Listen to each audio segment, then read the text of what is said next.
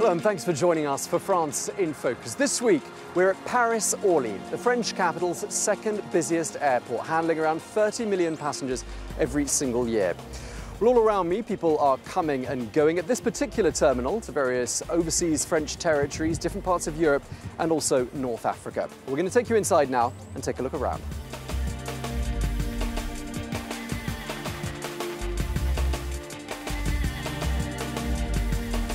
En Espagne. À Casablanca. C'est mon fils qui part pour la Guadeloupe. Je suis arrivée et je repars. Je vais partir pour profiter un peu de soleil. Oui, en vacances, oui.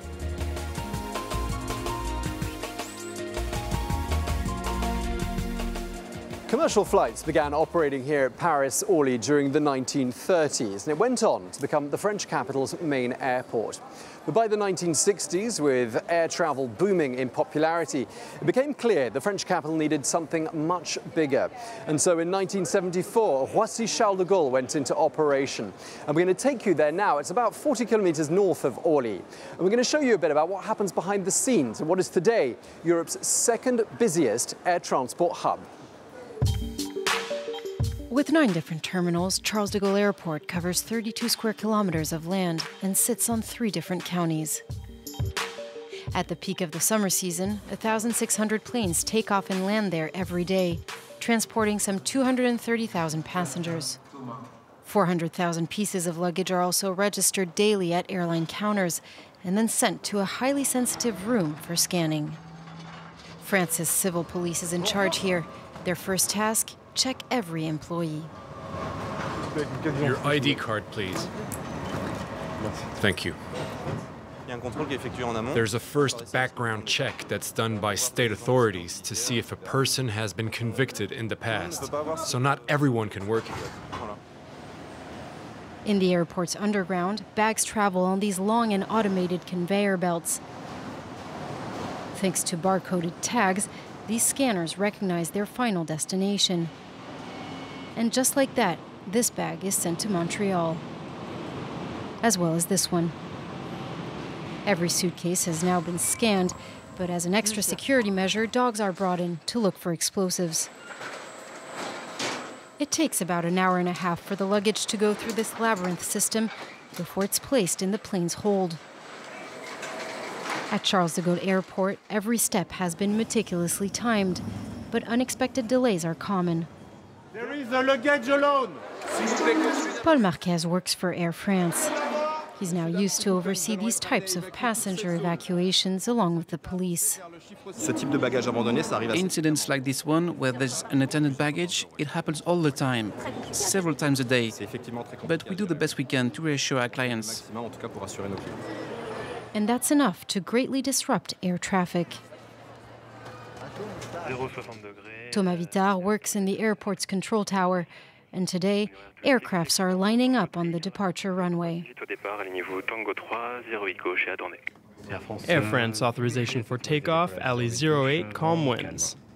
He handles the takeoff of over a plane per minute, or 70 per hour. The pace is so intense, air traffic controllers switch every hour. It's a stressful job, as aircrafts can only land and take off at a given time and according to a specific order.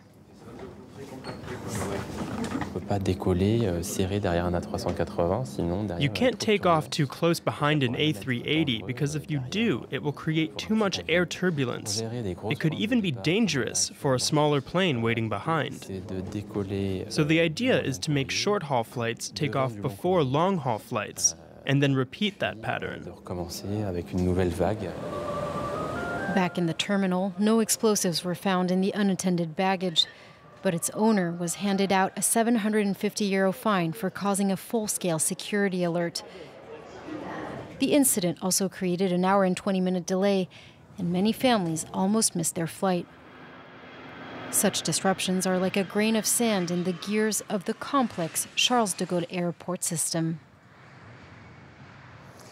Well, as well as the airports in the major cities like Paris, Nice and Lyon, France is also home to dozens of much smaller airports, some 200 in all, right across the country, bringing in tourists, business travellers and cargo from all around the world. But given the high cost of running the facilities, plus the fact that only a handful of them actually turn a profit, has many asking, what's the financial sense in keeping them open?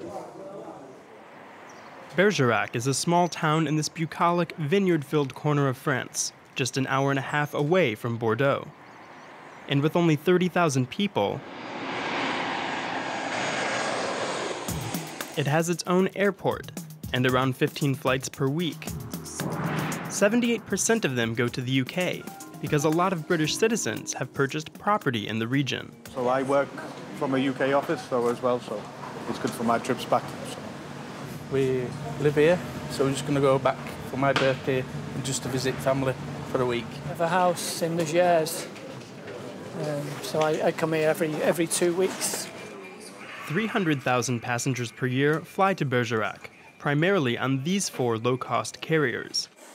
The local municipality attracted the airlines by pulling out its wallet, to the tune of 1.1 million euros in subsidies every year. A national government watchdog has criticized the expenditure, but local politicians say it's worth it. That investment of 1.1 million euros benefits the region to the tune of 153 million euros. The local economy has developed thanks to the airport, in particular the housing market. Real estate is the biggest beneficiary of the low-cost flights. There's even a realtor's office in the airport, where travelers are greeted by Rose Caldwell, an Englishwoman who has lived in France for 20 years. Hello. With ads for homes in English, the target market is clear, and those buyers say that the easy air connections to the UK are a main reason to consider Bergerac and not somewhere else. But low-cost carriers aren't always a net benefit for a region. 500 kilometers to the east in Saint-Étienne, elected officials have decided to stop providing 800,000 euros in annual subsidies to low-cost carriers for flights to Portugal, Turkey, and Morocco, vacation destinations that aren't boosting the local economy. There isn't a lot of outside money coming in. More people from here go on vacation elsewhere than those who come here as tourists. Subsidies like that work when more money is coming in than the subsidies cost. No more public money, no more flights. The low-cost carriers plan to shut down the routes by the end of the year, and the 160,000 yearly passengers will have to find other ways to their destinations. It's annoying. I'm a regular passenger, and this is inconvenient. Without the low-cost carriers, the airport will empty out, almost entirely. In addition to France's existing aviation hubs, there's been talk since the 1970s of building a massive airport in Notre-Dame-des-Landes, serving the west of the country. But the high cost of that project, as well as the environmental impact, has sparked fierce debate and protests, and that's left the entire idea up in the air. The idea to create a so-called Airport of the Great West was conceived in the 1960s. The decentralization was meant to reinforce the economic power of France's regions. Notre-Dame-des-Landes was quickly selected as the site for this project. It's an agricultural area with few residents that's situated about 20 kilometers away from Nantes. From the very start, farmers, who were worried they would lose their land, opposed the project. At the turn of the century, the mayor of Nantes, Jean-Marc Ayrault, revived the initiative. In time, this new airport was meant to replace the Nantes Atlantique Airport, which was hitting its saturation point. The project was finally approved in 2003. Residents of Notre-Dame-des-Landes did not hide their frustration. We built all of this. We've been here for 13 years, and they're taking us for fools by trying to take all we have. I don't understand how they can let people build and renovate here when they're constructing an airport just a kilometre away. Construction was meant to start in 2014, with a grand opening slated for 2017. But when the first farms were raised in 2012, thousands of demonstrators took to the streets. Farmers were joined by politicians and environmentalists. They denounced the destruction of 100 different protected species. The most radical opponents, called the zadistes, camped out on the site. They clashed with law enforcement and blocked the construction from taking place. On a assez reculé comme ça. Maintenant, à vous d'arrêter. C'est beau, madame, il faut y aller, madame. Since the project's beginnings, more than 150 appeals have been sent to the Justice Ministry.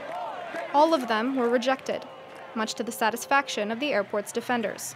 As soon as all the court proceedings have finished and they've been confirmed by the rulings, there's no viable reason to delay the project. The construction must begin. Still, many opponents of the airport continued to occupy the zone to defend.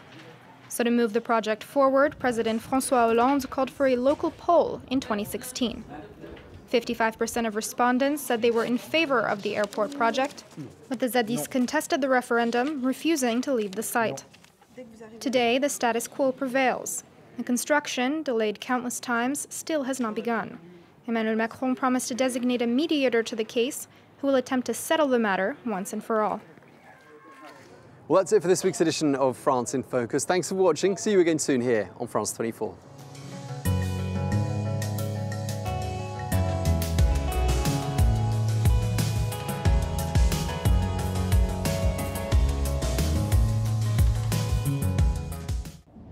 I'm Sarah Morris and I'm France 24's correspondent in Madrid.